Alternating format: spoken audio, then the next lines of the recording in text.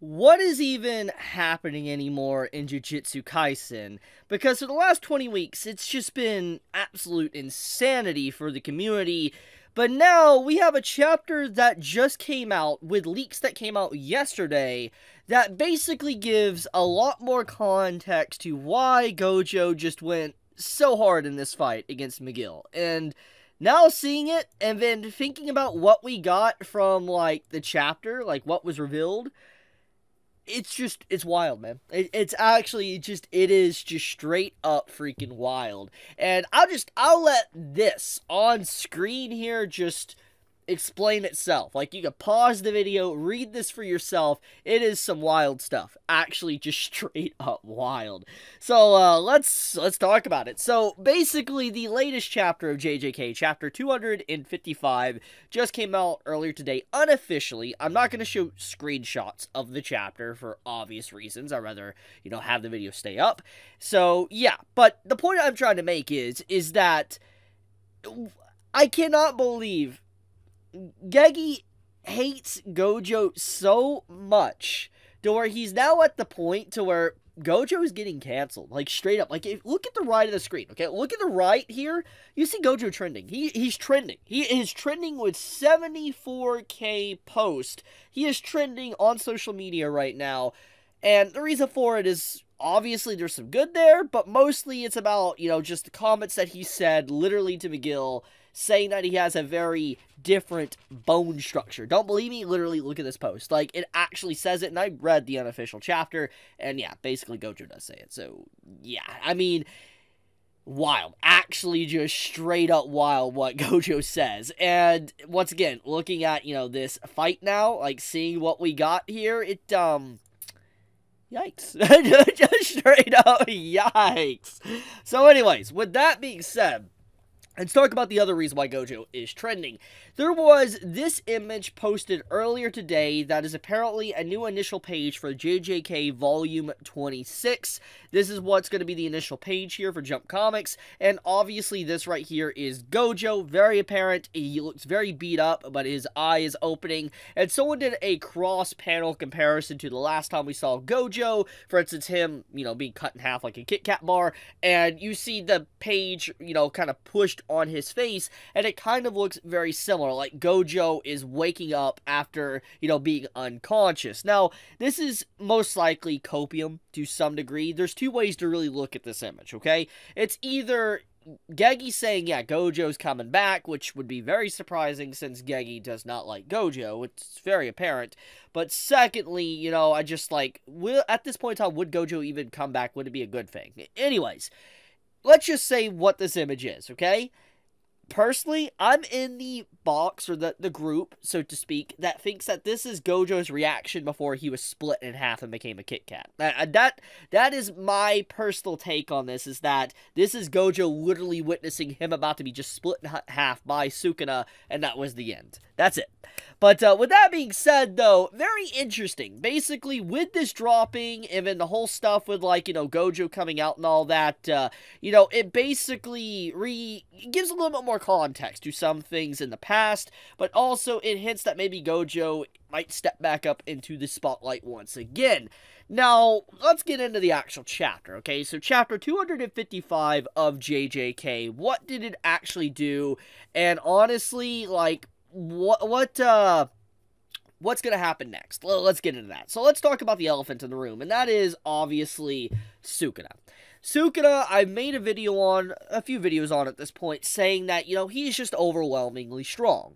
And don't get me wrong, as I've talked about, a final villain being menacing is a good thing. It is. It is legit a good thing. It's refreshing having a villain being menacing, and truly the hype that built him up since the very beginning is actually legitimate. He is crazy powerful, and he is wiping out people. However, the reason why there is a lot of complaints about it, it's not the fact that obviously it's getting boring because it's just the same formula, which I'll get into in a second, but it's because that Sukuna at this point, he's just so overwhelmingly powerful.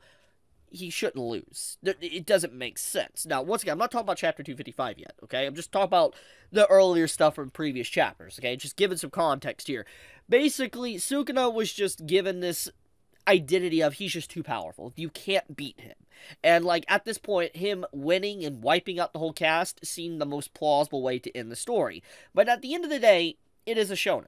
And obviously, the MC Yuji does need to win. That's how it is. That's just the common laws of a shonen series. Now, obviously, there could be, outliners to this story, but I'm assuming it's going to end up where Yuji wins in the end. Now, with that being said, though, we got to get into Chapter 255, which basically now came out earlier today, and it gives a little more information on where the story's going to go and if Sukuna is going to win or not. So basically, the chapter is pretty interesting on one part, and that is the fact that McGill comes in, and he basically just absolutely dodges the crap out of Sukuna's attacks. Like, he's just dancing around Sukuna's attacks. He's completely just...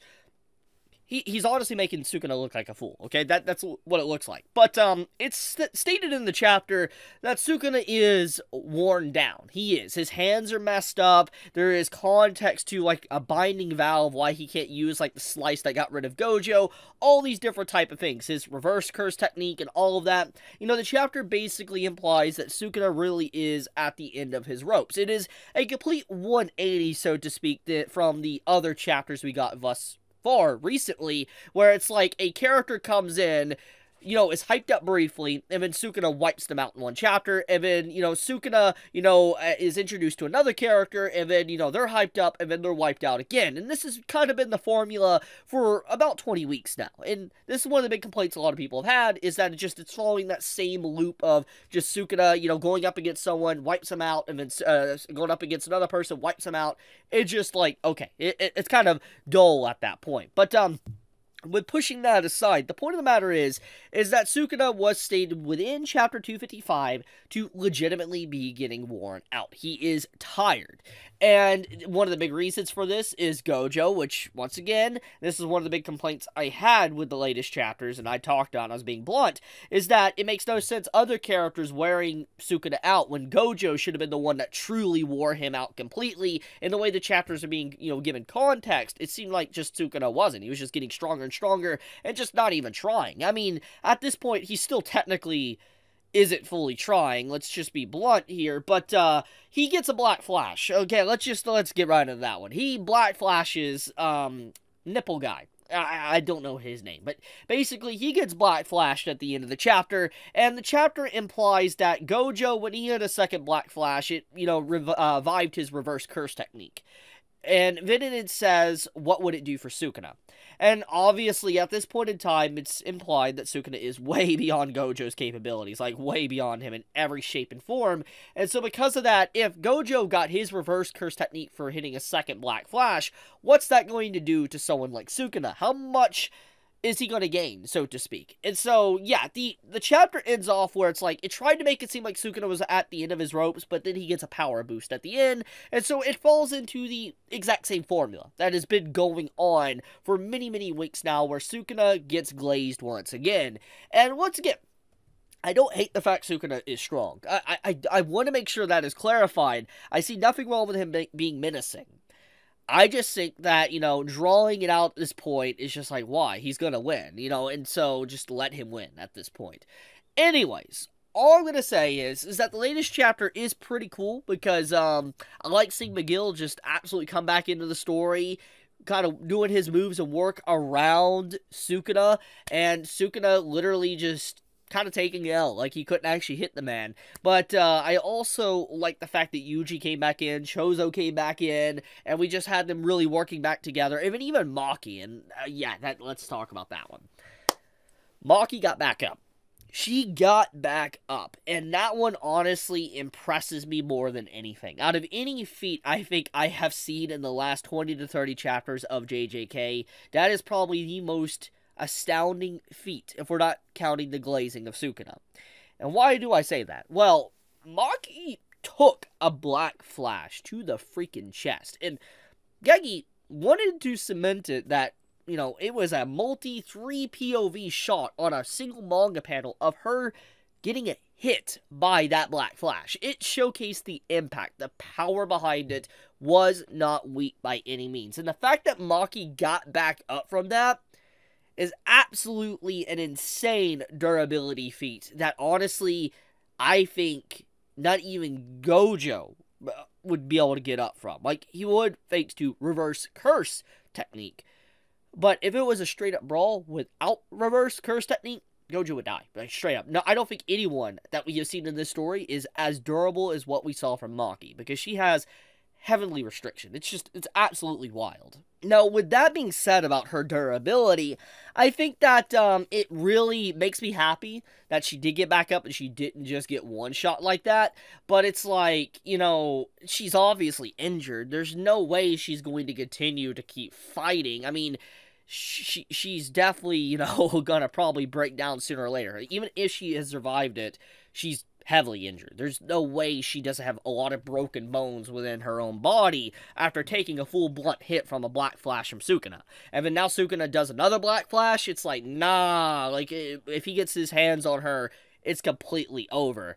But, yeah, overall, if we're going to get into the nitty-gritty of it, you know, Gojo's canceled, McGill is awesome, Maki has survived, Sukuna gets glazed once again with a second Black Flash, and it looks like, once again, Sukuna is probably going to win this. But I'll leave it at that. Thank you so much for watching. May all of you have a fantastic day or night wherever you live. If you enjoy my content, please subscribe. It does help me out a lot, and I would greatly appreciate it. And with that, Chibi out.